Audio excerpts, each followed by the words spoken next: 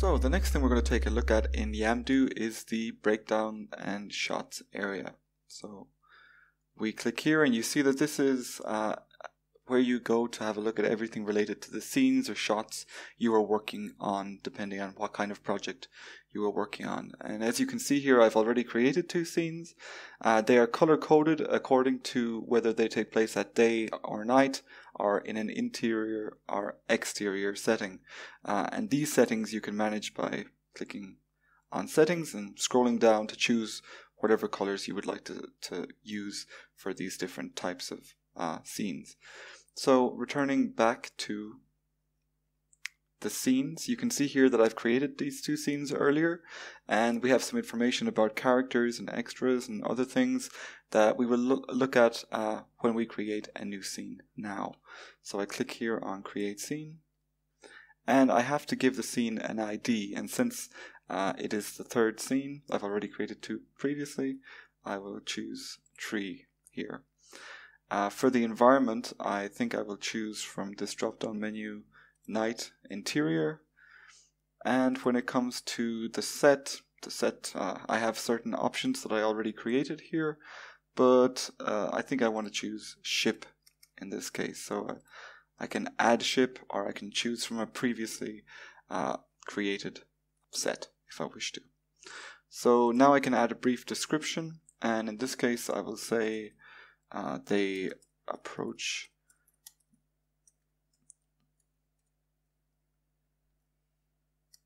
the island.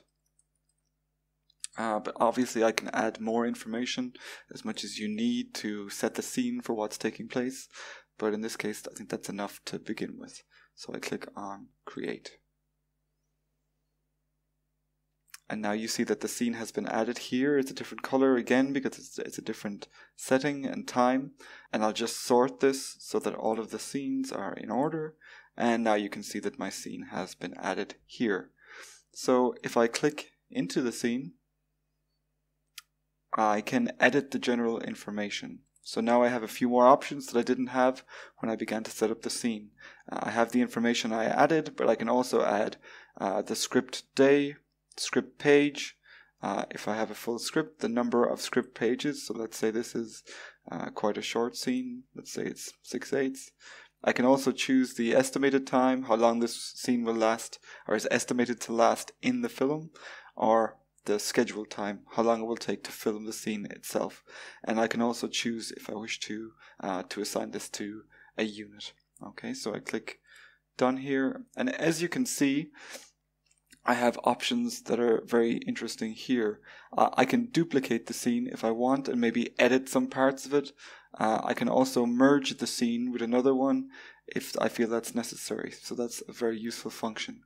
And as usual with Yamdu, you have PDF exports and can see who has seen this information. You can also mark it to your dashboard if you wish to.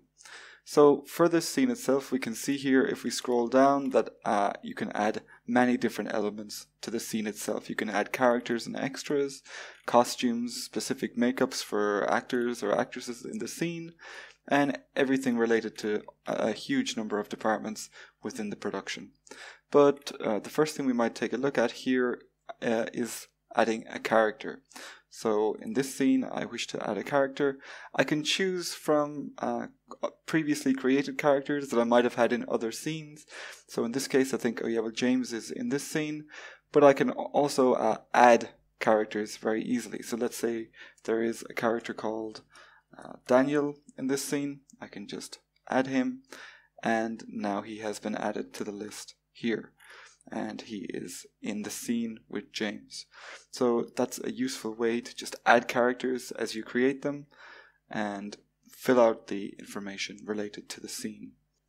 So the last thing we will take a look at here is another useful feature, and this is if we scroll down, we can have a look here at some of the other options, and we have the option to create a shot. So if we click on this, we can add a shot to the scene.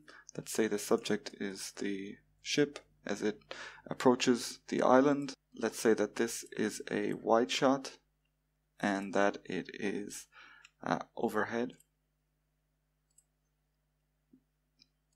and let's say, okay, we have some options here. Maybe it pans as it follows the ship.